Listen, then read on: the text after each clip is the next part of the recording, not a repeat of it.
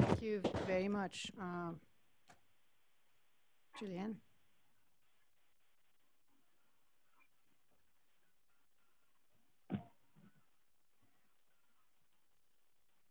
Good morning again, everyone. I'm Julienne, and I will talk on behalf of many people with whom I have collaborated in the field. We have the UN Joint Office in Cabo Verde, a WHO team in Guinea, UNICEF team in Guinea, and from the regional office of UNICEF in Dakar. Because I was working as a consultant and I had the opportunity, and I was lucky to have been called and several times and selected to support all these organizations in building the risk communication.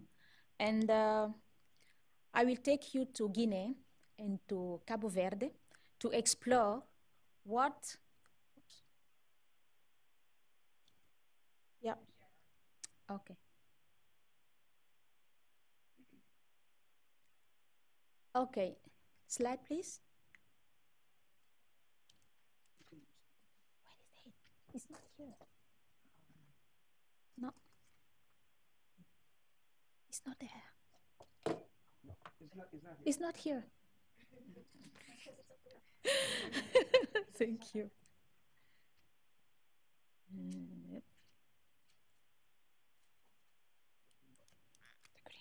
This one? Okay. Ça ne marche pas.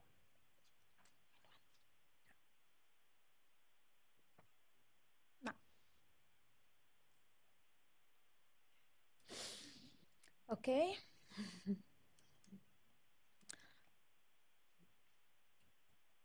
Yes. Great. So I would like to thank the organization for inviting me. So from Dakar to Washington. And I was asked to answer to 4 questions, What practical steps can be used to identify influential and credible people to lead communication campaigns, gain trust with the public, and engage various partners on the ground?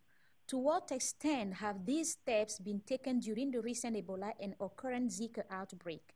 The second question was, what are strategies to overcome resisting population who want to follow their own interpretation of intervention to control and contain disease? What kinds of gaps in risk communication and community engagement capacity have been revealed from recent outbreak? What resources are needed to fill these gaps? What is the role of data and evidence to inform the development of communication strategy for preparedness and response to future outbreaks? How could data and evidence be better integrated into the response, and how should progress be evaluated? Really, I was afraid when I saw that 4 questions. I said, oh my God, I will try to share my experience from the field and from many of the partners. So this is the situation, outbreak in Guinea and in Cabo Verde. I don't want to go around the slide, you know it very well. And some practical steps. First of all, you have to build trust. Building trust means developing a strong partnership with communities to get them be owner of the situation, because the outbreak is not your outbreak, it's communities' outbreak, is a community issue. So they have to be in the center of all the intervention you are trying to do. So first of all, you involve social anthropology in your team. The communication team must have a social anthropologist embedded inside. Meeting with local authorities. You organize a meeting with local authorities, administrative and traditional, to share knowledge about the outbreak and need of community ownership. I said share knowledge. I didn't say give lesson. Establish together a list of all stakeholders and partners, not only key ones, because when you arrive at the community, you will have a key partners, a key stakeholder there, and they say, we are the one talking on the name of the community. Be careful. They are not always credible and influent. First, the first step, you organize a global meeting with the community led by local authority and not by you. to inform about the outbreak, the need of community ownership, and the involvement of selected and credible and influent people. They have to know that they have to do this. This is their outbreak. They have to do it. You just give them means and technical assistance to do it. Be aware that those rulings are not always credible and influent as they used to say they are. Building trust also means dialogue session, focus group, and or workshop with community to let them select their people who are influent and credible according to their criteria. But you can assist them in that they have to choose among men and girls, women, traditional authority, religious representative, or individuals. Discuss the motivation criteria of selected influential and credible people and of community. Need for transparency to build trust. This motivation means that perhaps you will have to pay some credible and influent. You have to do it, I'm sorry, because you have your salary going around, you have your per diem, and why don't you want to give them $5 to do their job, you know? So you think about this. In some community, we will ask to give water to the community or rebuild a school. This is also a type of motivation that you have to discuss with the community, okay? Some unexpected, credible, and influent people can be found. Social anthropology may support in finding all those unexpected people. I would like to share with you the experience in Guinea. You know, where we were in Gekedu when the outbreak started, the ETU was at the top of a mountain. So there was a lady at the down of the mountain selling food at the street. So this was the key point to know all the management of the Ebola was there. So one day I went there with my team and I said, I want to know why this place is so overcrowded. I sat down, I asked for my rice and potato leaves. And after starting eating, there was a lot of information coming around Ebola, all the rumors, all the misinformation, all the beliefs, everything was there. And the ETU was a sort of mystic place where things, white men, Western were removing organs and taking organs to United States.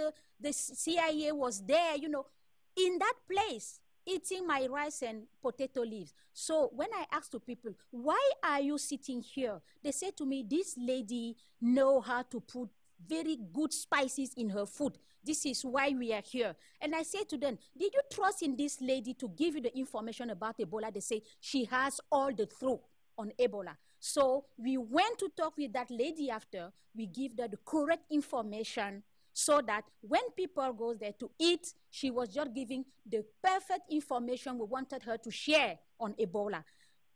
Rumors, she was breaking rumors, just serving the rice and potato leaves. That lady was the excellent, credible, and influent, and unexpected people who fight the Ebola with us.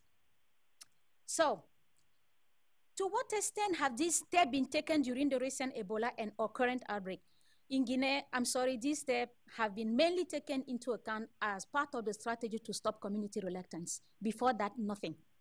Step not extended as a global response strategy. Although we advocate to work on this approach, but this was not even heard. We were not even heard. We had to battle, we had to advocate, we had to cry to say to the partners that this is the good way to work at community level. And for Zika, some steps started to be taken into account after the evidence of the low perception of the risks regarding Zika. 10 months after the first cases were confirmed and after the first microcephaly cases. I would like to tell you that the outbreak is still ongoing, though, so they are still implementing all the actions that were designed with the team. So the second question is establishment of a strong, what are the strategies? Yes. Now, before going to the strategy, yes, what are the strategies? For Zika and the Ebola, we established a strong partnership with public and private research institutions to provide evidence and data. I think Dr. Sumo talked about how social sciences, rapid assessment, and all the data that were collected. And for Zika, the problem was the low perception of risk due to weather and the culture and the disease itself. You know, Zika, 80% of people are asymptomatic, and the people are not dying of Zika as Ebola. And the problem here was that the authority didn't, the national authority didn't perceive the risk. And in Cabo Verde, people trust in their health system, in their politicians, and in their authorities. So if the authority doesn't perceive the risk, the community also will not perceive the risk. So we can't blame the community to say that, saying that they want to do in their own way. But in Cabo Verde, they were just following what their authority was doing or saying. And when the authority perceived the risk, immediately the community also changed their way of behaving. But for Ebola, the problem was huge. The interface between health partners was the point of tension of the whole Ebola response. Local population wanted to be heard. They had their experience to share, and teams were not allowing them to share the experience. And this was exacerbated by failures of communication, which often took the top-down, unidirectional form of expert educating local population. This was a great mistake we did in the field. And what we need was more dialoguing approaches based on knowledge exchange. We were also looking for the political, social organization, economy, history, gender, environment. All these influence the communication we are designing.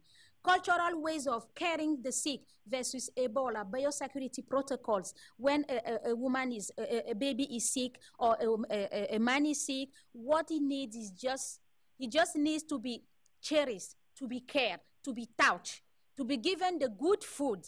And this, with Ebola protocol, this was not able to be done because biomedical security protocols were not allowing that. Cultural funerals were also a problem versus Ebola funeral practice. You know, during a normal funeral practice, the personal belongings of the dead are given to the family and not burned like during the Ebola. And houses are not disinfected because there is no problem in the houses, but with Ebola, they have to disinfect the house. And also, the body has to be exposed because people want to see the body dressed in a very fair way. They want it to decorate the body and to make it up, the cherries, to embrace and cry and dance. They want to dance their dead people. They want to dance during the funeral rites, and this was not allowed because of the management of the Ebola. Following the strategies again, we build a bottom-up communication. You know, we talked about it yesterday. I don't want to give the details because yesterday we talked about all this strategic communication. And I would just want to share these specific messages that the community developed in Gekedu. Because we had the first message was, Ebola has no treatment and no vaccine. And this message was interpreted in two ways in Guinea. First of all, this message means that for the first time of the history of the modern medicine and Western medicine, you accept that you failed. For the first time, you don't have the solution. This is how the community interpret this Ebola, no treatment, no vaccine. And when the second message was, go to the treatment center. And people say, we are not going to do it because if you don't have vaccine, you don't have treatment, why do we have to go and die alone in your treatment center? It's better for us to die at home, cherished, embraced, cared, okay? So we organized, when we had 26 villages with resisting, we decided to organize a meeting with them. We say one side, the partners, and the other side, the community leaders who were sent by the community. And the interpreter was the reverend, one reverend, the pastor of the zone, the area. And they said to us that they want to develop their own messages. They want they have their own answer, their own question, and they need answers. Then these are the messages the community developed. 26 villages developed these messages. What is Ebola? Ebola fever is a highly contagious, a very severe disease, and not Ebola has no treatment and no vaccine. So what to do in case of symptom? Contact immediately the chief of the village, the healthcare professional, the community watch community, or call free, or don't say go to the isolation unit. Is there any person recovered from Ebola? Yes, many people are recovered from Ebola. And we show them that these men are recovered, this is certificate, and so on and so on. Why going to the ETU if Ebola has no treatment and no vaccine? To protect the family to be contaminated by infection, by the infected relative. Because in the ETU, a treatment is given to alleviate symptoms and the patient become very robust and powerful to fight Ebola disease. We didn't say you will have the treatment on Ebola. No, the treatment is to relieve the symptom. And they ask again, which treatment is given? The treatment is given against headache, diarrhea, vomit, body pain. These are the symptoms of Ebola. Exhaustion, and the patient is also given good eating. Good eating in French is something like bon manger. And the bon manger is the tasting food, you know. And in Guinea, it was the potato leaves with all palm and with shrimps. This is the good tasting, and with spices, you know, this is what people wanted to have in the ETU.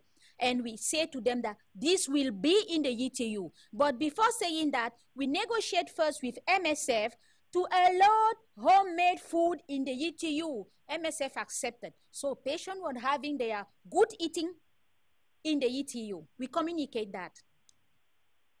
So yesterday, someone talked about limiting the impact of the risk to be wrong. We have to accept that at this stage of the outbreak, scientists are still looking for answers. Just accept this. We are not going to die for that. We have to accept. So other strategy was engagement with and engagement of community to fight resistance. Engaging with means that I am myself part of the problem. I feel that this problem is mine. I'm not just here to give lessons.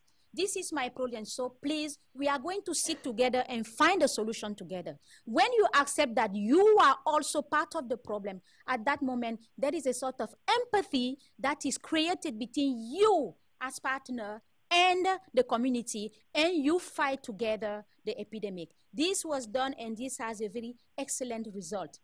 Engagement is a sustained process all over the response and not a product. I think someone talked about it yesterday. It's a process.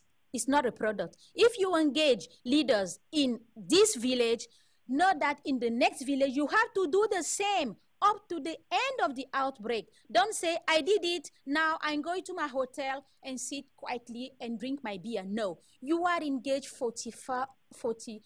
24 hours per day because this is your problem. Sometimes I have to say to people in Guinea, you know, I went on mission for 3 weeks. When WHO called me for the first time at the beginning of the outbreak in April, I went for 3 weeks and I stayed 2 years. And I said to them, my husband wants to take a second wife because I'm not at home to cook for my husband. He wants to have a second wife. My children are criticizing me. So I'm trapped by Ebola. I need you to help me to go back home and keep my husband. This is a critical issue, you know. We have to say that in the field. So the other strategy is address rumor and reticence. I think yesterday we did talk about how to do it. And in our case, we set a rumor task force as a subgroup of the communication pillar, collecting, analyzing, and debunk rumor through interpersonal communication. We had thousands and thousands and thousands of volunteers in the field, knocking house to house, debunking rumor, talking to people, building trust. You know, they are spreading themselves with water and bleach to show that water and bleach was not killing people. They are washing themselves with that. So it was a sort of engagement with the community, you know, side to side with the community in the field. We document rumor through a magazine of rumor that we were sharing. Twice per week, we were sharing this magazine to authorities to see how we were working, addressing rumors in the field. Engagement is a sustained process all over the response. Again, we build also a cross-border approach. One of the successful strategy was this approach between Guinea and Sierra Leone. We call it Forecambia, and we led the advocacy. We take the two presidents of the Republic of Sierra Leone and Guinea at the frontier in this village. We were so happy to have the president there. They talked about everything, but they say, just send the army to clean all this. We said, oh no, please, not. We are not going to have the army. Please, President, just call the community, say to them that you are protecting them. Please keep the army and the police away. And I don't know if they understood, but we tried. So the kind of gaps, yes. Capacity of communicator to address effective risk communication. This was one of the gaps we have in the field. Preparation of communicator to understand the epidemiological management context.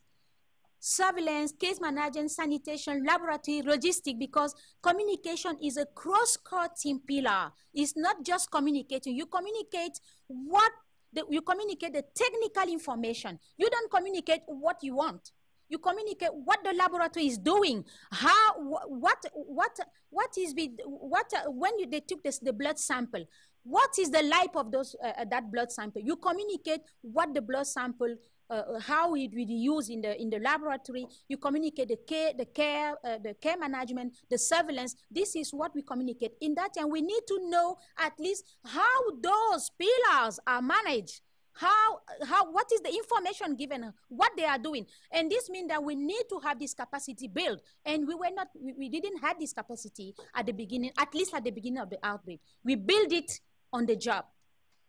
The other gaps were that risk communication was not considered as cross-cutting from the authorities. They said that risk communication is the last pillar, but risk communication is the main pillar in such an outbreak like Ebola. The technical brochure with practical tools on how to do. We also, this was a gap we have in the field. The coordination of partners, it was a great issue because people wanted to dance with their flag, you know, and this flag was a great problem in the field. The monitoring and evaluation, we were not able to monitor and evaluation as we should have done. And this was a great gap. The availability of funds and on time. When we have money was not there in time. So we have to all the time to try to do, but we are looking for money. We hire anthropology, we fire anthropology, we hire social mobilizer, we fire it again, waiting for the money, and we call them again, and this was not, you are not really good for us. Another resources needed is social anthropology needed to support the knowledge of the context and building intercultural bridge. John Sumo talked about it. Communicators' capacity, so and funds and coordination, SOP, or dissemination or recommunication, and the role of data, knowledge and understanding the context, appropriateness of the messages, develop effective strategies, real-time sharing of information, advocacy to support decision-taking, monitoring and evaluation of intervention, performance measurement, and how to integrate. Recruit a data manager, I talked about it yesterday. Recruit a social anthropologist. Share data with partners and decision takers weekly to support decision taking. Develop a practical guide with tools and tips on how to do for a systematic integration of data and evidence and performance measurement. How should progress be evaluated? Develop evaluation protocols and tools. Undertake rapid assessment surveys before, during, and after the intervention. Assess the satisfaction, track initial responses, and continuously share the assessment with communities and with partners to support decision taken. Risk communication, to conclude, is not a standalone, but a cross-cutting pillar. Risk communicators must be open-minded and ready to innovate. Please use new approaches, innovate, be yourself. Although the emergency, take time, not rush for action. Someone talked about not rushing for action yesterday. Listen, please listen. Respect, share, work together hand in hand. Reset the pace on the individual in the center of all the health intervention. Risk communication is also a matter of empathy. Diversity is richness. Thank you very much.